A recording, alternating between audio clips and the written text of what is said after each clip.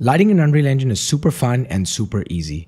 We're going to explore lighting our scene for a daytime environment and also for a nighttime environment. But first, let's go and explore all the different types of lights you have in Unreal Engine very quickly. The first light that we get when we created this blank scene is the sun sky system over here. Now, to rotate and change the way the sun is lighting your scene, you want to hold the control key and tap the L key. This is going to bring up the sun sky tool, which is going to allow you to position the sun with your mouse. So remember, I'm still holding control. I've only tapped L once and I'm still holding control. The vertical movement of the mouse sets and rises the sun, and the horizontal movement of the mouse changes the direction from which it's lighting your scene. And you can see this is super easy to see results with. If I go into my apartment here, so I'm in the apartment here, and I hold control and tap L, I can very quickly move the sun around to get some really nice lighting in my scene. And you know, the lumen system just helps you out here. And more about that in a second. But you can see it's very easy to set up this daytime lighting in your scene with the sun kind of shining in here. Some of the other lights, we'll talk about it very quickly. I'm going to search for light here, and I'm going to put off the directional light in our scene. So with our scene black, completely dark here, you can go to an unlit shading mode to still see your scene without any lighting being shown. So you can see everything is still there. It's not like we've lost our scene. But with light, back in the lit mode, we're going to explore all the other different types of light actors you get in Unreal Engine. If you go to the quickly add to project, you'll see that there's a section here for lights, and you have the directional light, which is what we just explored. It is a light that is coming from one direction, right? Like this, like our sun, light coming from one direction here.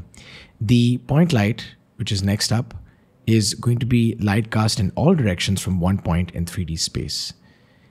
After this, we have our spotlight, which is a point light with a bit of a conical fall off here. And along with this, we have our rectangular light, which is basically light from a rectangular source, such as a TV or maybe a ceiling light, something like this. Now, all of these lights have a couple of, they have a few unique settings within them, but more or less the settings are the same. We have an intensity slider over here, which is going to control if how bright or how dim this light is. We have a light color setting over here, which will allow you to change the color of your light. And we also have the attenuation radius, which means, how much does this, how far and does the effect of this light go? So a larger number here will mean that this light affects more things at a distance. So like you can see here, but if I take this down, this light is no longer affecting that wall over there. So you can see this is what it does. You leave these settings at default if it's your first time with Unreal or if your first couple of runs with Unreal. You don't have to change these settings or the intensity setting here.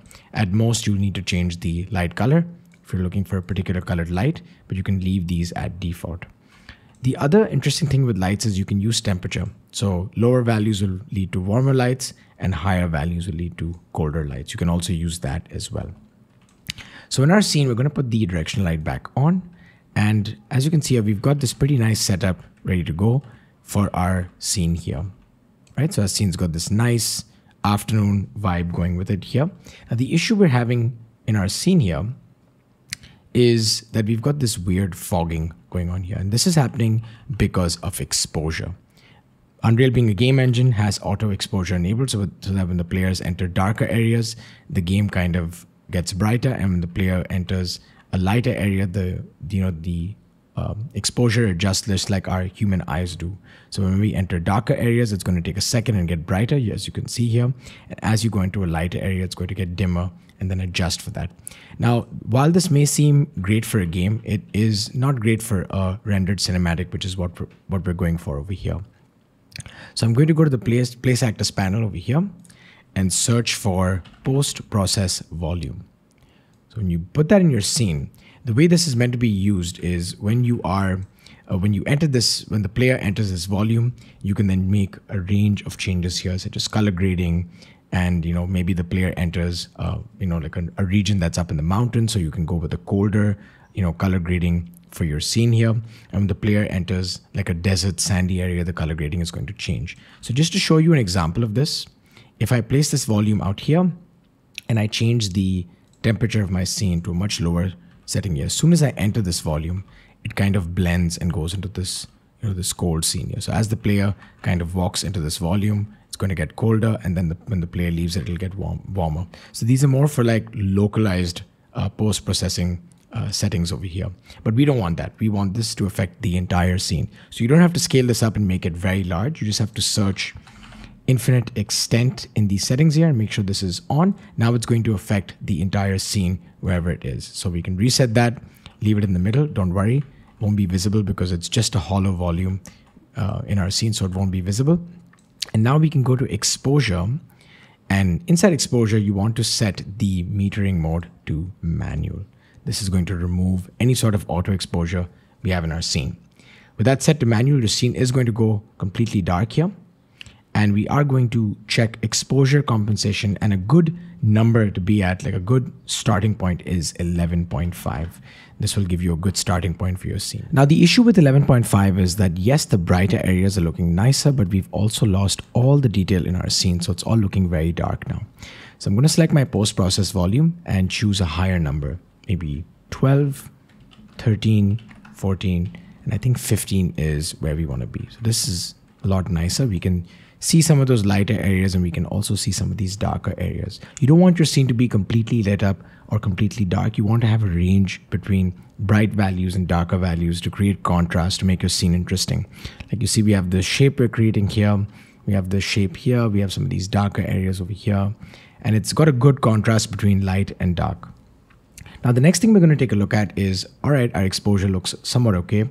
We can see our scene. The illumination from the sun is looking great.